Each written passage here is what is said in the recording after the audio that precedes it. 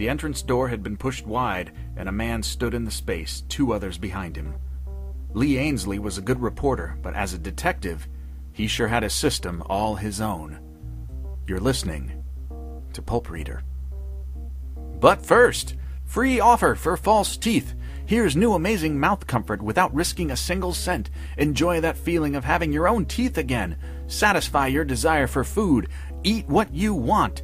Crown Reliner tightens false teeth or no cost. Perfect for partials, lowers, and uppers. Tightens false teeth or no cost. Crown Dental Plate Reliner is not a powder or a paste. It is a scientific discovery that you use without fuss or bother. Just squeeze it out of the tube onto the plate, and in a jiffy, your plate will again feel as tight and comfortable as it did when it was new. Doesn't burn or irritate. Order today and enjoy this new oral comfort right away. Send no money. Crown Plastic Corporation, Department 3403, 4358 West Philadelphia Avenue, Detroit, Michigan, USA. And now, on with the show. Hey everybody, thanks for tuning in again. This is Bobby. You're listening to Pulp Reader. So there was a little bit of a delay between episodes. I'm trying to get better, but, you know, slowly but surely, I suppose. That's what they say. I'm trying to build some infrastructure around the show. We got a YouTube channel, so you can go to YouTube and type in Pulp Reader, and it'll have all the episodes up there on YouTube. Eventually, there's one so far, but the rest will get up there. Anyway, for those of you who are new here, the way this works is I grab a story from the public domain, from the old pulp magazines of decades past, and I read it. Today's story is from Secret Agent X magazine, November 1934. It's written by Richard L. Hobart, and it's titled, Written in Blood. Lee Ainsley legged his way a bit uncertainly over to the sloppy bar. Little puddles of water covered its surface and made the red mahogany stain shine and reflect the lights of the back bar. Sloppiest bar in town, Lee told himself as he hunted for a dry spot on which his elbow might be allowed to rest so as to steady his slightly weaving body. Finally, he found it, let his elbow and forearm rest on the bar, and looked down its gleaming surface for the barkeep, Charlie Meeks. "Hey, Charlie," he called, "a half and half, and don't snooze over it. In other words, I crave service. My head's muggy, my throat's dry, and I'm broke as the common people. In words of one syllable, dearie, this drink's on the house." Charlie sniffed, but reached for the proper containers and the correct ingredients. He threw the cocktail together with pre-war dexterity, placed the glass on the wet mahogany bar, and slid it a good 10 feet until it stopped directly in line with Lee's elbow. "What I calls accuracy," said Lee, and sipped of the drink gratefully. He added, "And potency." He smacked his lips. "You shouldn't ought to come here, Lee," chided Charlie seriously, eyes wrinkled with worry lines. "You ought to know that Greasy Nordile has got the Indian sign out on you. He said only yesterday that it was curtains for you when he got you. You ought to know that Greasy is—" "Ah, Bronx cheer for the punk," said Lee carelessly. He downed the last sip of his half and half, and then his lips made a sound, an expert rendition of the Bronx Raz. "But you'd oughta—" began Charlie ominously. Lee shoved himself back from the bar, surveyed Charlie through critical eyes. He said, "Charlie, when the hell are you going to quit murdering the New Deal's English? You ain't never going to learn nothing anyway. You ought to be smart like I am, Charlie. Course, I haven't any money, but I got something just as good." "What," I can hear you say, "does the little man mean by that?" "Well, Charlie, I'll tell you. I have no money, but I do have something worth money. A real diamond pin, my boy. A real diamond." Charlie sighed as Lee's fingers sought his tie and came away with the stick pin of filigreed white gold in which reposed a single diamond of modest size. Lee laid the pin before him on the wet bar. "Even a pawnbroker'll let me have a 10-spot on it, Charlie. You let me have a sawbuck and I'll buy some drinks. Come payday, I'll return and take it up, and you'll have done your good deed for the wee Boy Scout. Do we trade?" Charlie sighed again. Take a couple of drinks and pay me when you got the jack," he suggested. The diamond pin was Lee's last resort for a drink. Charlie had it half the time when it wasn't in the till of some cafe and knew there was no way of refusing to lend the newspaperman the money. He reached for the pin. Suddenly he stopped the movement of his arm, and Lee looked up into Charlie's face. What he saw made him stiffen, and his eyes went over Charlie's shoulder to the mirror of the back bar. In the back bar mirror was framed the entrance door 30 feet away, It had been pushed wide open, and a man stood in the space, 2 others behind him. It was Greasy Nordile. "I told you, kid, I told you," hissed Charlie, and casually began wiping his way down the bar, working steadily away from Lee. A small clock inset in the wood of the back bar showed 2:30 in the morning. Greasy Nordile, framed in the mirror, stood talking to his men.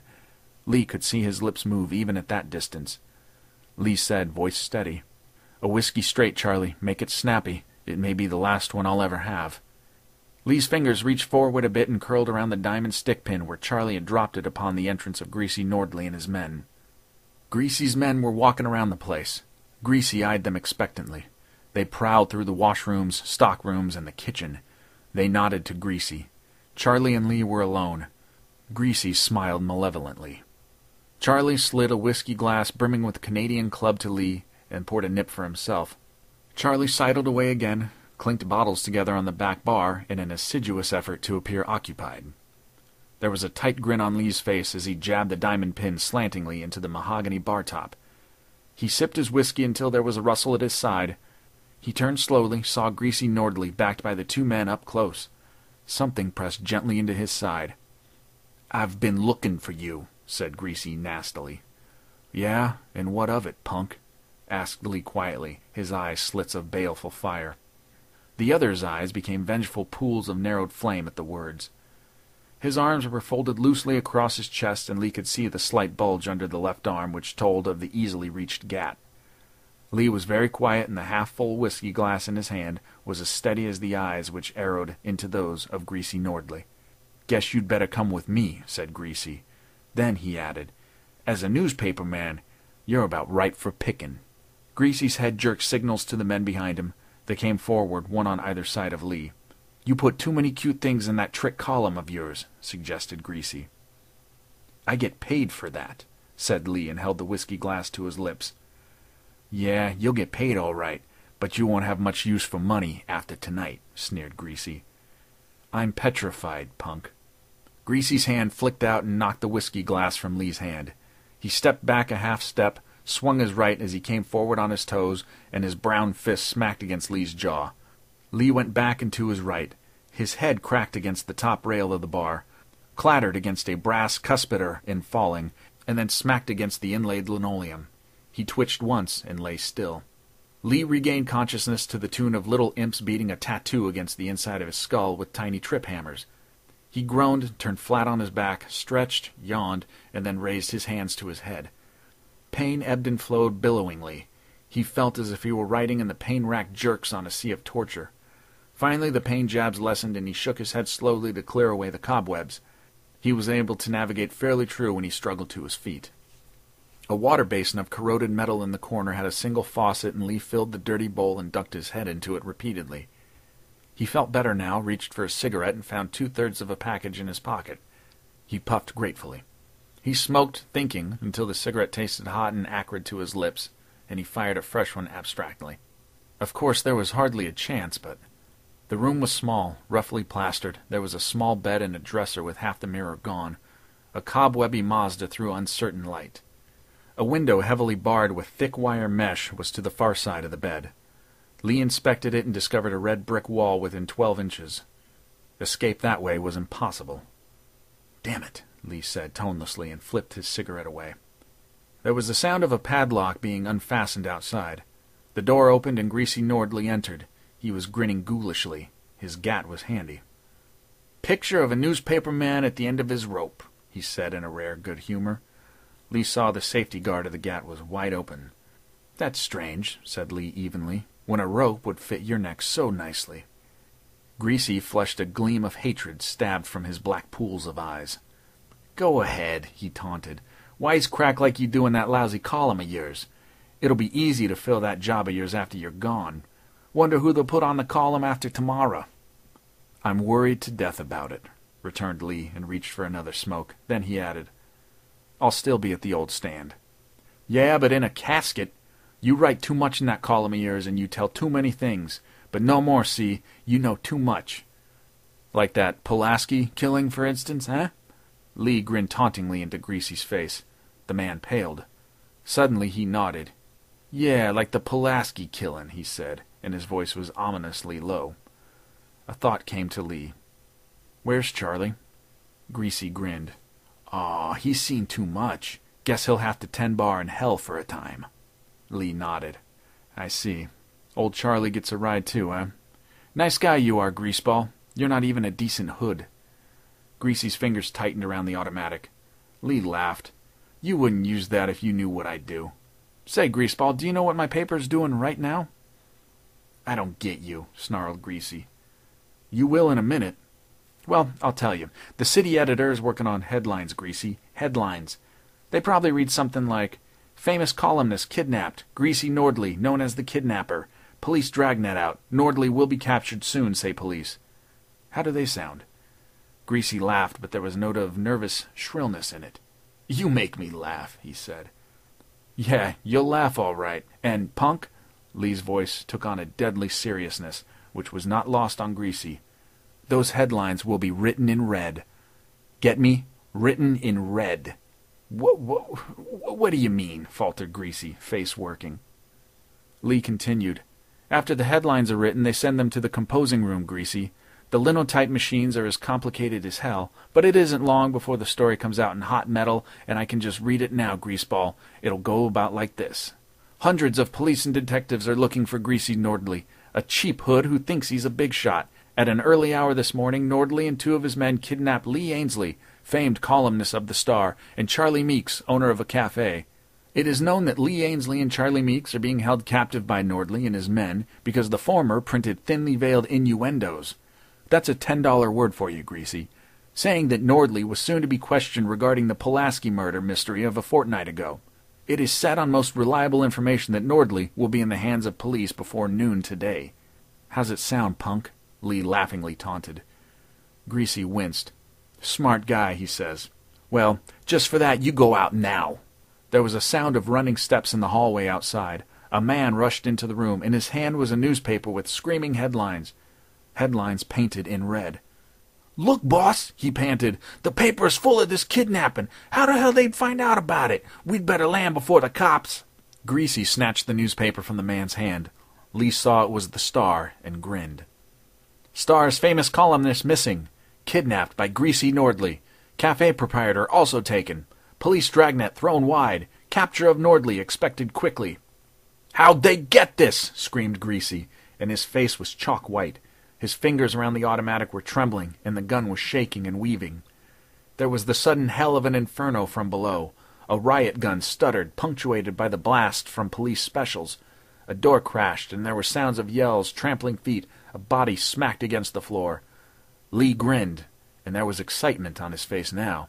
"Called the turn, didn't I, Greaseball?" Greasy Nordile screamed and jerked his gun higher to Lee's middle. His fingers contracted tremblingly, but Lee's fist caught him under the chin, and the shot pinged against the wire mesh of the window. Lee dove, and his shoulder caught the greaseball's solar. Greasy slammed against the plaster with his head and squirmed over the floor, his face smashed. Sounds came closer. There was the wham of a single shot, and the man in the door doubled up and hit the floor head first, coughing. "Hello, Griggs," said Lee, panting. A broad patrolman barged in, gun ready. He grinned at Lee. "'Lo, Lee. You're a hell of a lot of trouble." "Yeah, but looky, you get your name in the column for this, Flatfoot." "Gee, in your column, Mr. Ainsley?" There was awe on the cop's face, and he grinned again. Detectives filled the small room. Lee shook hands with Detective Hobbs, in charge. Charlie, the barkeep, crowded in and shook too. "Pretty good work, Lee," complimented Hobbs and looked at Greasy. "I'll give the credit to Griggs. He earned it. I always did like a guy who reads my column," Lee grinned. "Yeah," said Griggs. "I copied it down on this piece of paper. Here it is." He read slowly from the paper taken from his pocket. "Greasy N. Got us. On spot. Search N's places. Hurry. Lee Ainsley." "You're a good cop, Griggs," said Lee, "and I'm going to run your name in big caps tomorrow." Griggs grinned. "Say, Griggs," asked Lee, "when did you get that message?" "About 3, I guess it was. I was trying doors and saw that Charlie's place was wide open. Went in and couldn't see a soul. Walked over to the bar and saw something glittering like a beacon light. Looked closer and I saw the writing on the bar. We'd heard Greasy had it in for you, and of course he had to snatch Charlie too because he knew too much about your kidnapping. I got busy then." "Good boy," said Lee again, and reached for a cigarette.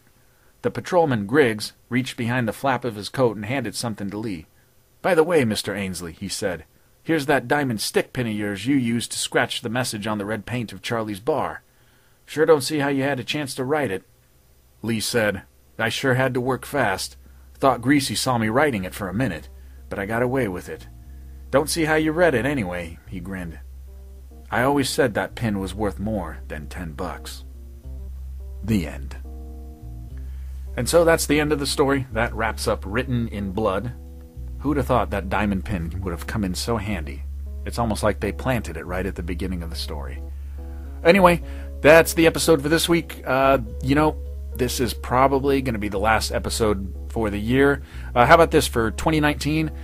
I will try to get these episodes out much faster and more regularly. For those of you listening, hey, I really appreciate it. And for those of you who have left the reviews on iTunes, again, means a lot to me.